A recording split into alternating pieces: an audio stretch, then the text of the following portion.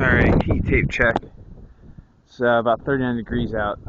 I got water. There's a stack. I have water on the strip. Here. Let's see, here's the edge. I want to clear this. I'm using the magnet. So, about right here. And that's 1, 2, about right over here. So that's one shingle lap right here. Second, so the top of the second. So like right around here, we're getting it. You can see there's a little ice at the edge of the heat tapes. This one doesn't have any. That one does, though. I think this is where the insulation starts over here. You can see I broke the ice off of those, but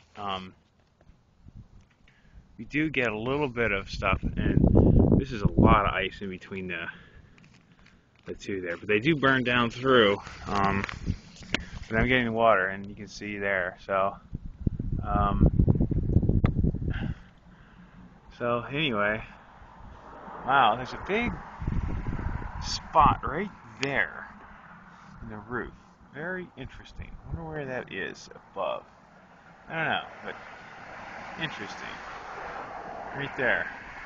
Might be above where the vent is. Is it? No, there's no vent right there. So I don't know why it does that. Maybe because the thing is open. I don't know, I need to look, but it's a little down to the left of it. So, well, so that one doesn't have any ice, but this one does. Very interesting. So, there's the chimney thing. So, you can see what sort of happens. Over there, I believe we're insulated. So there's a second window, and starts right about rope. Oh shit, my rope is stuck. But yeah, right about there, and then we have, this is completely uninsulated, and it's really bad over here. So I believe it's completely uninsulated. You can see it dripping. So it's sort of insufficient. I'm definitely getting water drippage. So, but I don't know. I got to do something. Probably more insulation.